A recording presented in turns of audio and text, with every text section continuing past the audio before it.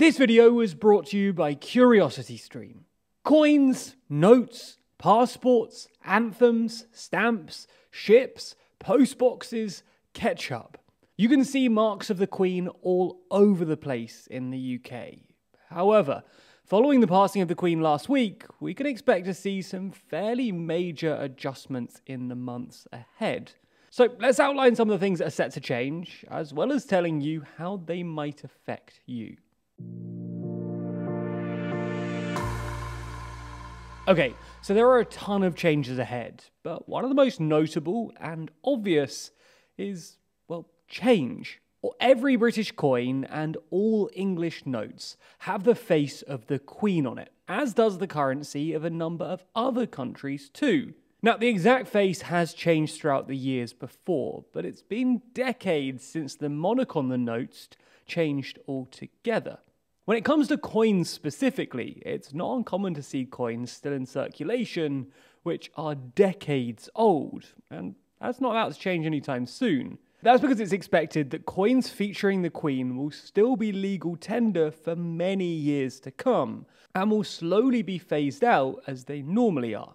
Now, notes don't tend to last as long as coins, although the new plastic notes do last a lot longer. Even still, £5 notes tend to last less than 5 years, which likely means that we'll see the King's face emerge faster on notes than we do on coins. Still though, notes with the Queen's face will continue to be legal tender for many years to come, with the Bank of England normally issuing warnings well in advance of a note's withdrawal. Now, what will the new notes and coins look like when they get the King's face update? Well, this special coin issued to commemorate his 70th birthday could give us a clue, although it's expected that a new design will be presented to the King in the days ahead in order to receive his approval.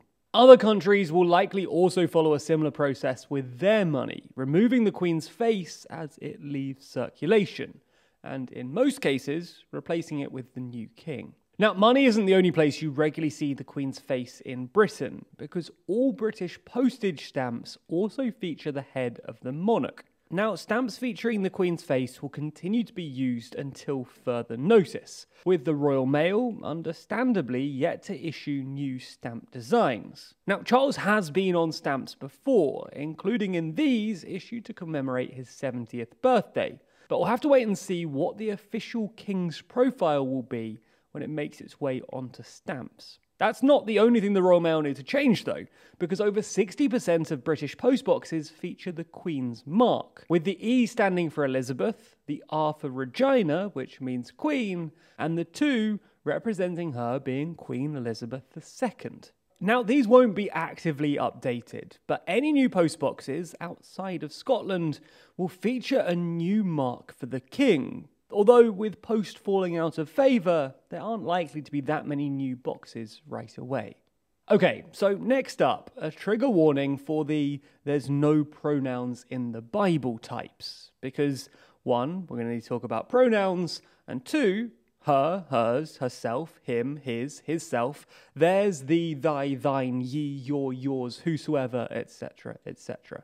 Anyway, with that out of the way, pronouns are actually pretty important here, because we're going from a queen to a king, and with that, the UK's national anthem is going to have to slightly change. Currently, the British national anthem sounds like this.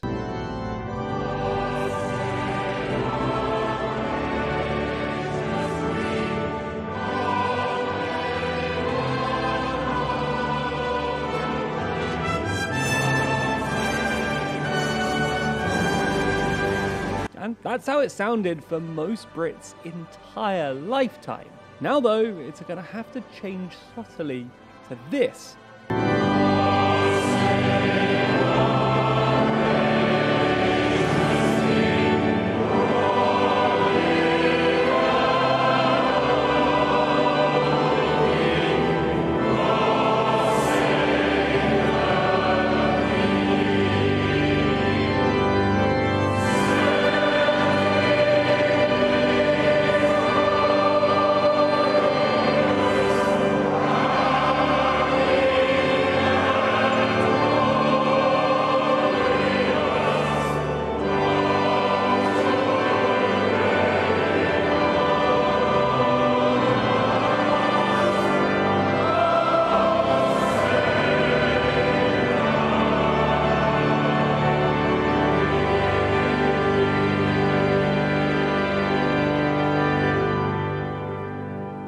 That's because with a king in power, we're forced to shift the titles and pronouns of a number of things. Now, fortunately, not everything has to change, and that's because, well, her and his begin with the same letter, which means that things like British ships, which normally begin with the acronym HMS, won't actually need to change. Now, not everything is quite that easy though, as pronouns mean that we'll also have to redesign the British passport.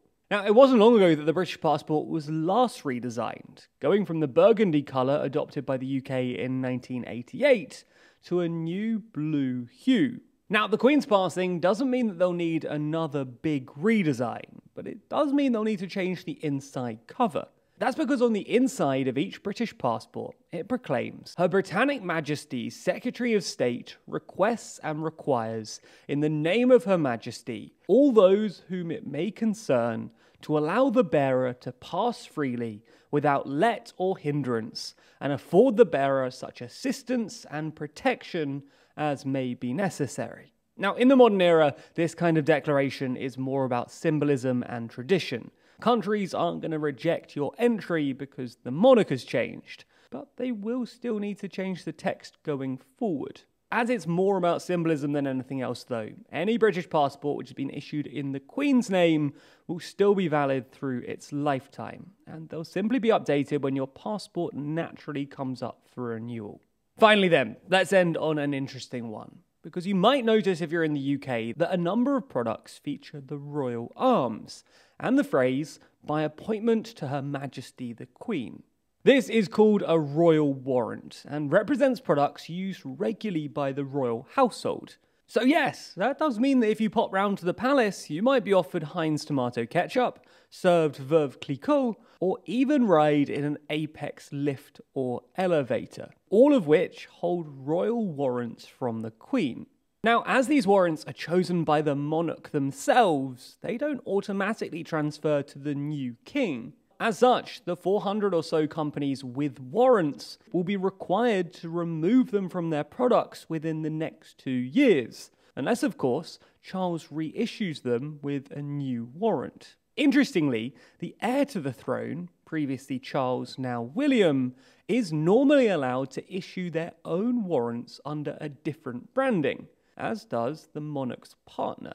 That means that a number of brands already have a warrant from Charles, including Aston Martin, Barbour, Burberry, Cartier, Fortnum & Masons, Jaguar Land Rover, Kellogg's, Samsung, the Ritz, and Waitrose. Again, this doesn't necessarily carry over, but it's likely that, unless the king's tastes change massively, these companies will receive the official king's warrant in the weeks and months ahead. So those are some of the practical things you can expect to see change over the next few months and years. Some are fairly inconsequential. Others represent a major shift in the look and feel of some of the most iconically British things. Possibly the biggest change, though, is what the Queen's passing means for the Commonwealth. Now, we don't have time to discuss that today, and if countries around the world are likely to ditch the monarchy, but we will be making a video about it later in the week. So make sure to subscribe to the channel and ring the bell to be notified for further updates. And if you can't wait, then you can find more TLDR content exclusively on Nebula. That's the streaming service that we built with our creator friends, and where you can find a bunch of TLDR videos which will never make it to YouTube.